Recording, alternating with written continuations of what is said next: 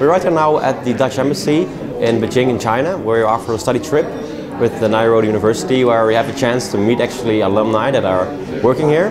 What we did until now in the Global Immersion Program is to talk about general topics, and the idea for this event at the Dutch Embassy is to focus more on certain issues, to go deeper into the finance issue, certain sectors like design, indeed how to operate within China. So the idea is to get a little bit focus in the program.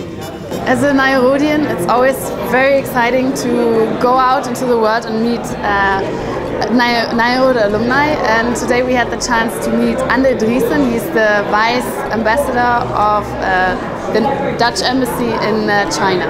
Actually, it's really a coincidence that I met Peter Kraan, an alumni from Nyenrode 2 years at the Canon Company on an exchange with another university. It was really nice actually to see him.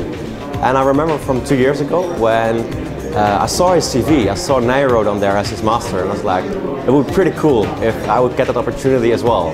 It was great to learn about challenges that China is facing and challenges that European entrepreneurs are facing who want to enter China. The students are very eager to learn from the industry, eager to learn from China, and it was good to interact with them. It was good. They had a lot of good questions. So yeah, every single discussion was a good one.